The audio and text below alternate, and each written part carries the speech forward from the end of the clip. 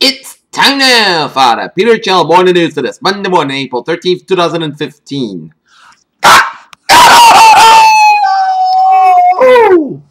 Good morning, you all. Welcome to Monday morning. Back to work, back to school. Here are your morning news headlines. Here on our top 3 at 7:03. Here is Hillary Clinton will take the road trip to Iowa for the first campaign event as she announced yesterday that she'll be running for president in 2016. Another Sunday sermon, another international uproar. Controversy appears to become a habitat for Pope Francis a week after he accused the world of standing mute while Christians were slaughtered. The Pope again stirred anger by calling the 1915 Armenian genocide debate. Gunter Grass, the German novelist, social critic, and Nobel Prize winner, whom many called his country's moral conscience, but who's done Europe when he revealed in 2006 that he had been a member of the Waffen SS during World War II, died on Monday. In Washington, U.S. Secretary of State John Kerry says that the United States has embarked on a policy of transformation with its engagement with Cuba. A year after Runner finished his master's debut, the 21-year-old Spieth turned into a record second set-in performance at the Augusta National Golf Club in Georgia to set his ascendancy as a top American golfer. Jean-Marie Le Pen, finally the Front National has pulled out of regional elections after a bitter public quarrel with his daughter, who now leads the French far-right party.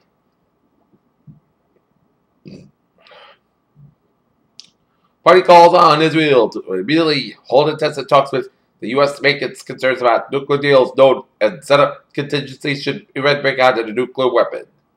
And Bill Mann said that the Labour will change the way the country is run and who it is run for as he launched the party's election manifesto. In Miami, Washington, U.S. Senator Marco Rubio will make a muscular foreign policy a focal point when he announces his presidential candidacy on Monday, portraying himself as a Republican most ready to handle threats in America. Wildfires have killed at least 15 people and injured about 400 in the Caucasia region of southern Siberia, Russian media reported. Officials said that the fire is fueled by high winds and dry river, destroyed 1,200 houses and 30 times the villages. Here in Phoenix,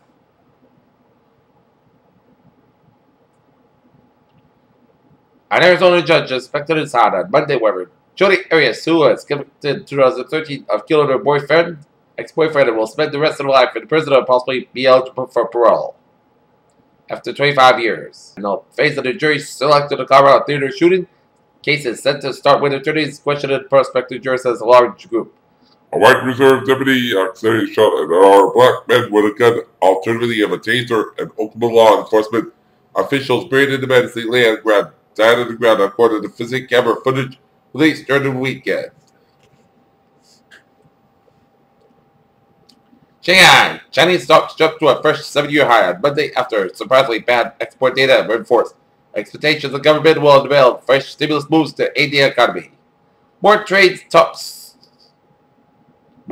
take strike options to higher WTI price, but analysts warn that oil fundamentals remain weak. Australia's dollar headed for seems to glide in 3 weeks, leading to drop in the currencies of a commodity producing nations that are slump in China's imports. Still concerned the world's second biggest economy is slowing. Bad trade numbers will increase worries in the economy. Costs remain suddenly high, and trade official. Okay, let's take a look at the stock market report here on this Monday morning. They're down 18,057.65. We'll start today up 90.92, and the S&P 500 will start today 2102.06, and Nasdaq start today 49.95.98.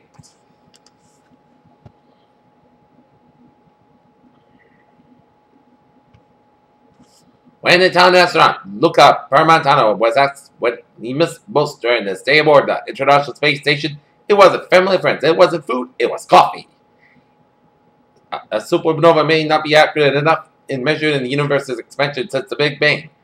A team of astronomers has discovered a type of supernova or explosion which can use measured depths. Health Diagnostics Laboratory and Siglex Corporate agreed to pay a combined total of about $48.5 million have been found to have been shelled out for millions of dollars worth of fully unnecessary medical testing. Based on experience, it ended up running an Ebola clinic in Africa last year. Rhode physician Adam Levine and his team have published research to help doctors determine a patient's risk of having disease until lab results are available. Alright, let's take a look at some New England alerts here at 7:08. In Providence, a gas station at 246 Valley Street was robbed at gunpoint and 2 suspects fled on foot.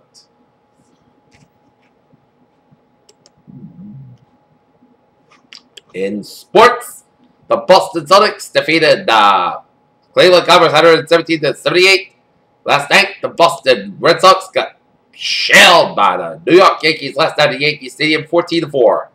Today, the Boston Red Sox will be opening the Fenway Park home opener 2015 this afternoon 3:05 p.m. against the Washington Nationals at Fenway Park. And the Norton Lancers boys varsity baseball team will be having a home opener at Norton High School at Dave Balkin Field against the Halston Peppers. Game time 3:30.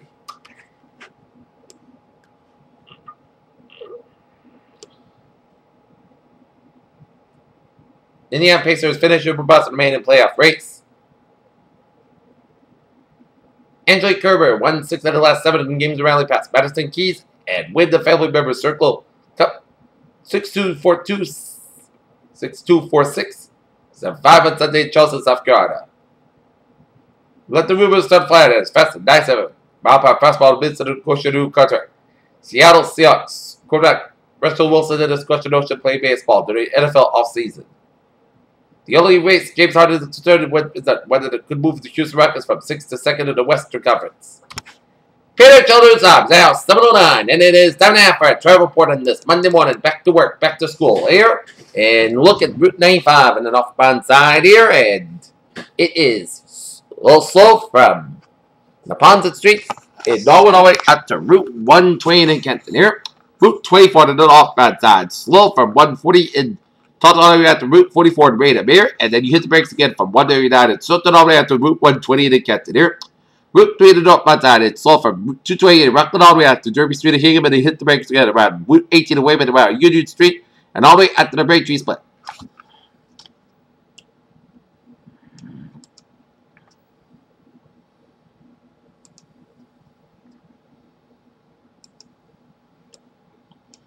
And a look at 120 down on the southbound side. It's backed up from 24 and Randolph all the way out to the Braintree Split. 120 down on the northbound side. Still after 37 in Braintree, all the way up to Route 24 in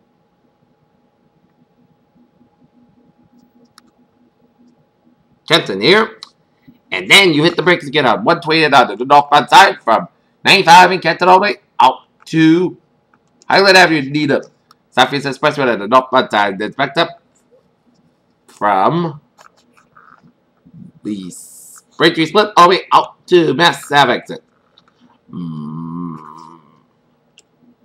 Route 93 to the southbound side. Slow from 128 Reddit all the way up to the Zakin Bridge. Route 1 to the southbound side. Slow from Toby Bridge to Chelsea all the way out to Route 93. 120 down the southbound side. And it's backed up from Linfield all the way up to before Route 4, 225 Lexington here. On the Mass Pack, still after 495 Westboro, all the way out to Natick, and he hit the brakes again from 128 in Western all the way up to Newton, and you hit the brakes again around the Austin Branton tolls there. Route 2 to the eastbound side, so from Route 60 to Belmont all the way up to Fresh Pond Parkway, Cambridge here. And Route 3 to the southbound side is backed up from 495 and Chelsea all the way up to Route 120 to Burlington here. 93 to the southbound side. That's backed up from 62 in Wilmington all the way out to Route 129 in Reading here.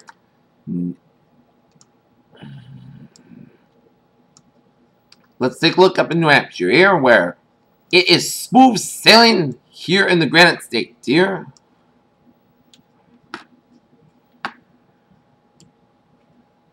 And the main turnpike is looking good from York all the way up to Portland here. And 485 in the northbound side. A little slow around Wilton here.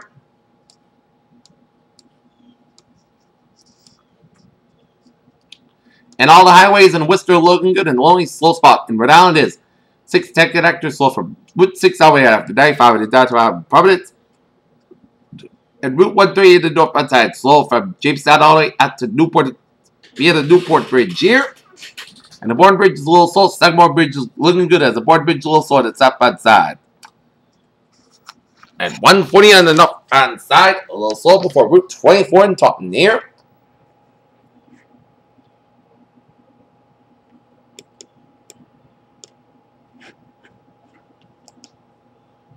Okay, let's take a look at the MBTA alerts here. Civil line, SL4 experiencing minor delays due to disabled bus on the commuter rail.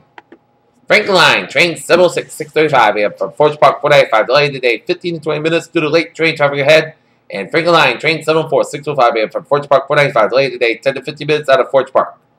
Low line, train 352, 655 a.m. from Anderson, Woburn, canceled today due to mechanical problem.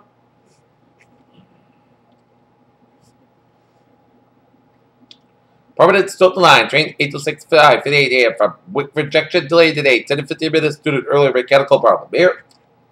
Hater Cello News Time is now 7:13 here on this.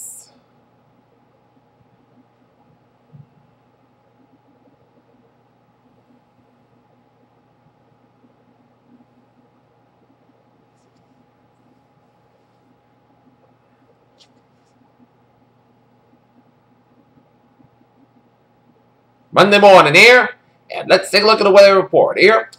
For today, we got some increasing clouds, high about 66 degrees here. For tonight, chance of showers, high low about 48 degrees. For Tuesday, we got some showers with a high about 64 degrees. Chance of precipitation is 8%. For Tuesday, we got some mostly clear skies, high about low about 40 degrees. For Wednesday, we got some sunny to mostly clear skies, high about 61, low about 37 degrees. For Thursday, we got some mostly sunny, mostly clear skies, high about 56, low about 40 degrees. And for Friday, chance of showers, high about 59 degrees. Chance of precipitation 40%. Norton temperature setting at 34 degrees with some fair skies. And that is going to be it for the Peter Chill. More news on this Monday morning, April 13th, 2015. Be with you. Have a good day. We'll see you later. Bye-bye, buddy.